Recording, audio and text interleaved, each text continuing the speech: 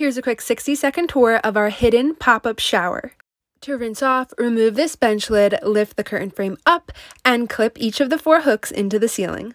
For hot water, turn on your water pump and 12-volt water heater. This handheld extension is a great way to force you to conserve water, which is an important aspect of van life. It also reaches outside the van, which is perfect for adventuring with a pet or washing off equipment. This travel toilet fits inside the bench, and last but definitely not least, this tile floor is heated to keep your wet feet warm while stepping out. The curtain is mold and mildew resistant, dries completely within 30 minutes, and with its location out of the way, you can even leave it hanging up.